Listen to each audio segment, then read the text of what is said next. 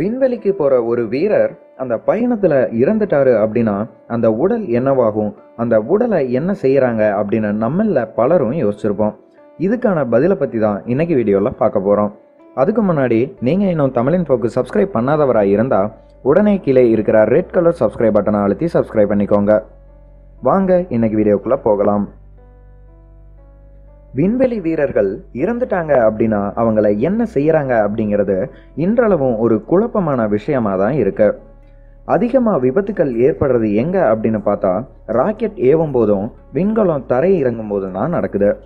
இதையும் தாண்டி அதாவது இடைப்பட்ட காலத்துல மரணம் நேர்ந்துச்சு அப்படின்னா 3 பிரச்சனைகள் ஏற்படும்.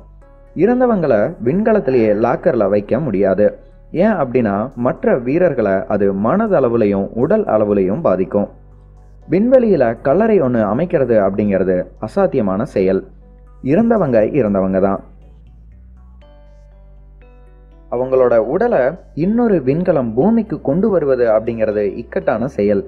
ஏன் அப்படின்னா மனித உடல் அப்படிங்கிறது விண்ணில இருந்து மண்ணை அடையிறதுக்கு முன்னாடியே அழுகிரும். பழங்கால முறைப்படி உடலை விண்ணில் நேரடியா செலுத்திடலாம். ஆனா இது உலக விண்வெளி சட்டத்தின்படி குற்றமா கருதப்படுது. எந்த விதமான பொருளும் விண்வெளிக்குள்ள செலுத்தக்கூடாது. ஏன் அப்படின்னா அது சுற்றுவட்ட பாதையில உள்ள மற்ற விண்வெளி பொருட்கள் மீது மோதி அதை செயலிழக்க செய்யுதான். ஆகவே மேற்கூறிய செயல் ஒன்னையும் விண்வெளியில செய்யக்கூடாது. விண்வெளி மரணம் சார்ந்த விஷயத்துல சிறந்த நடைமுறை என சமீப ஆண்டு நடைமுறையில இருக்கிற ஒண்ணுதான் பாடி பேக். இந்த முறையில இறுதி சடங்கு பசுமை முறையில நல்லடக்கம் செஞ்சு வருது நாசா. இம்முறையில இறந்தவங்களோட உரலை ஒரு பையில போட்டு சிப் செய்வாங்க.